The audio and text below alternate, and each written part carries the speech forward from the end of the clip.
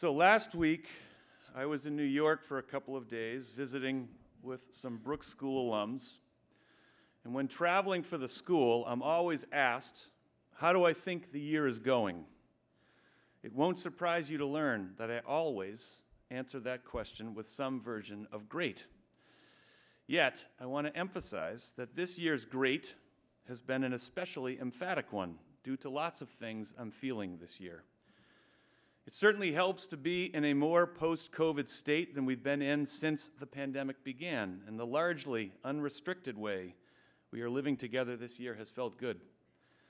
I have felt energized by new colleagues who have already brought so much to the school and are proving to be quick studies when it comes to sorting out who and where we are while thinking about what we still want to be. I have felt impressed again and again by returning colleagues who have led and taught so well and so long here and seem to find new and important ways of making a difference every year. I've been deeply impressed by the degree to which the class of 2023 has jumped into this year, mindful of the station they occupy as leaders and handling that privilege, responsibility, and opportunity with the care it deserves and requires. And I've had great fun forking over $5 Frank Ashburns up and down Main Street at a record pace, due in part to the willingness of mostly new students to ask whether I know their names, which I am grateful for, and in part to my having fallen behind in this regard through the pandemic. I will keep working on it. In sum, I've felt so fortunate to be part of a community with so many people making it go. New and seasoned perspectives, new and returning students and adults, and an openness to what might be ahead that feels exciting. So yes, my great this year is an especially emphatic one due to all of you. It is also true that we are now right in the middle of what I would identify as the best month of the year at Brooks if I had to pick just one. There are lots of reasons for my October enthusiasm, but two stand out among the others. First, the weather and scenery at this time of year is the best. It's not debatable.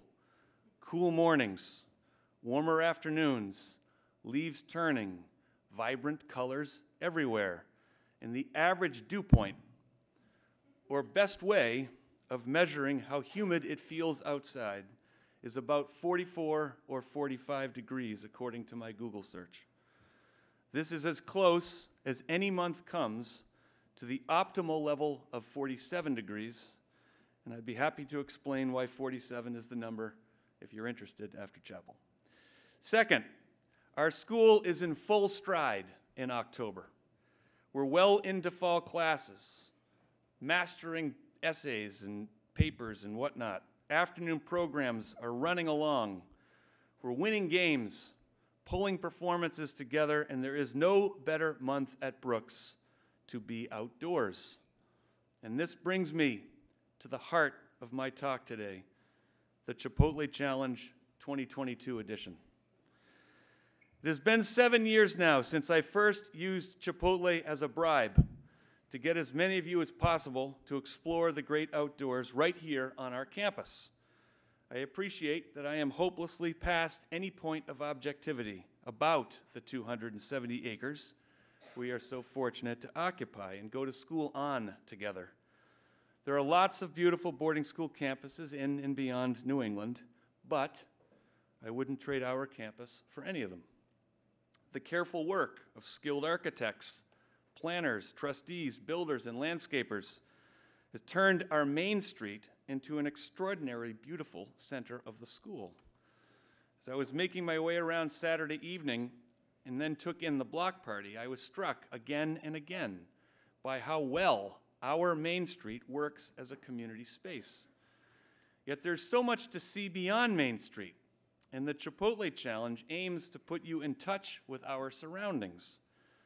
My challenge each year is coming up with some mildly interesting way of getting you beyond the core of the school and into spaces and places that I really do think you will appreciate more and more as your years here move along.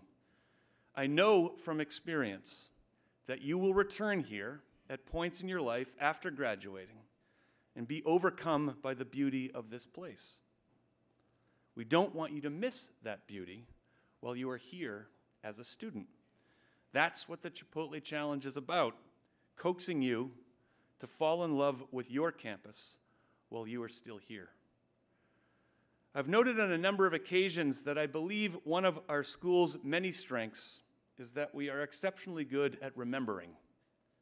This is evident here in Ashburn Chapel as much as it is anywhere at Brooks. The flag back there above the exit sign entryway notes all Brooks School students who served this country after attending the school and leading up to World War II. 91% of those students served. And the 12 gold stars at the top of that flag commemorate the 12 students who died while serving this country in that global conflict.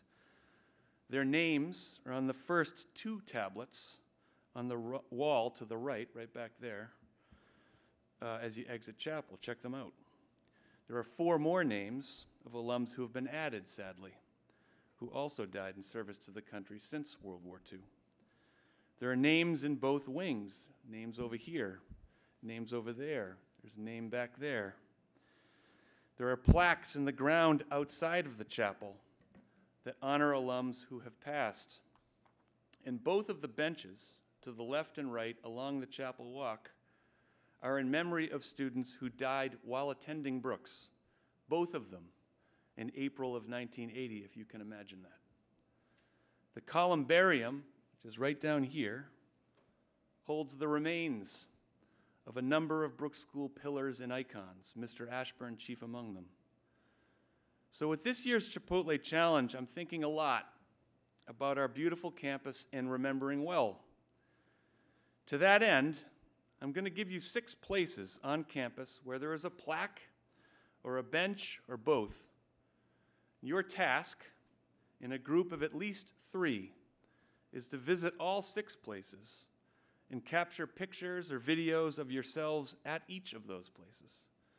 You then send those pictures and videos to me by conventional email, not Snapchat or Instagram. And you will have earned yourself a Chipotle dinner we will enjoy, perhaps at the head of school's residence, before we break for Thanksgiving. You need to complete this Chipotle Challenge by the end of October, and bonus points will go to the group that does the challenge on the perfect fall day, dew point being the key. Wednesday through Saturday of this week look promising if you were wondering when you might get started. So here are the 6 locations and some pictures I took yesterday morning while walking Truman and taking in our beautiful campus. I suggest you go in this order. First stop. This will take some doing, as construction on what will be our new boathouse is underway. But there is 1 bench and 1 plaque that are must visits as part of every Chipotle Challenge. The bench seen here remembers Joe St. Cyr, class of 2014, son of Mr. St. Cyr, who takes care of the grounds and has as much to do with the beauty of this campus as anyone has over the past 30 years. Joe died far too young, and this bench captures who he was. Not far from this bench,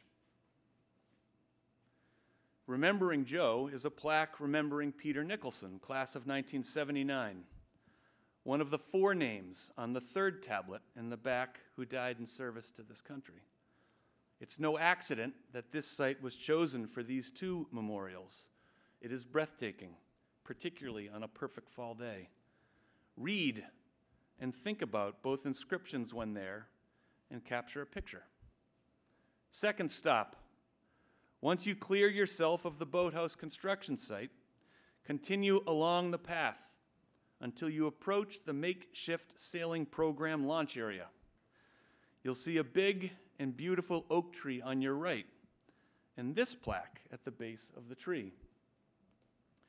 Diffie Mellon was in the first graduating class at Brooks after beginning here as a 2nd former or 8th grader in the fall of 1927. A fun fact about Diffie is that he was the first Brooks School student to set foot on this campus, as his mother got the arrival date wrong and came a day or two early. As a result, Diffie and his mother spent their first nights at Brooks with Mr. Ashburn in his home. So don't come early. You could get stuck with me if you do. The view from what is now his spot is worth taking in. Take a picture with all of you around his plaque. Third stop. From here, the Chipotle Challenge continues by walking the whole length of the fire trail along the lake and capturing a picture at my favorite stop on the trail. This panoramic picture, revealing my limited iPhone camera skills, does not do it justice, but you'll know you are there when you get there. It's spectacular, incredible fall colors. Capture your group with the lake behind you and continue on your way. Fourth stop, after making it to the northwest corner of the fire trail, and then up the trail towards the playing fields, developing an appreciation for the cross-country team's challenging route, you should make your way to this plaque remembering Anna Trusty. We pass this plaque all the time, not sure how often we stop and read it. Do that and capture a picture of all that's around you. Fifth stop, head out towards the north entrance of the school and look for two seldom visited plaques these days. The first, seen here, remembers Oscar Root, who was on the faculty for many years and planted most of the beautiful flowering trees we continue to enjoy today. A bit closer to the entrance is this plaque, remembering Murray S. Danforth, Jr., class of 1942. Much of what was planted in that part of the campus was planted in his honor. In addition to attending Brooks, he served in the Board of Trustees for more than 25 years. And the organ behind me that Mr. Humphreyville plays so beautifully was given to the school by his family while he was a student here in 1939. Find a nice spot around these two plaques and capture the scene. The last stop is a bench overlooking the lower field hockey and lacrosse field that Taryn King, class of 2003, starred on before we had Anna K. Trusty Memorial Field. Taryn died while studying abroad as a Bowdoin College student in 2006, just 21 years old. This is her 20th reunion year, and the inscription on the side of the bench honors her.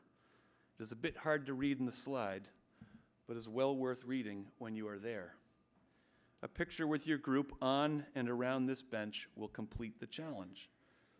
I hope engaging in this year's Chipotle Challenge accomplishes two things for us.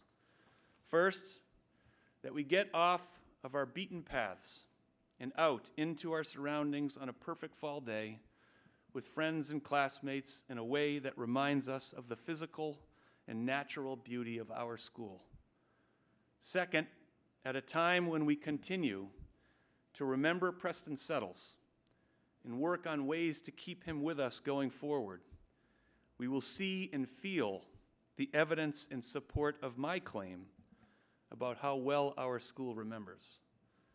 I've always felt, and feel a bit more every year, deeply appreciative of living and learning in such a beautiful place that remembers so well. I hope taking on this year's challenge gives you that feeling as well. You matter here. Have fun, and I look forward to lots of Chipotle with all of you in November. Thank you.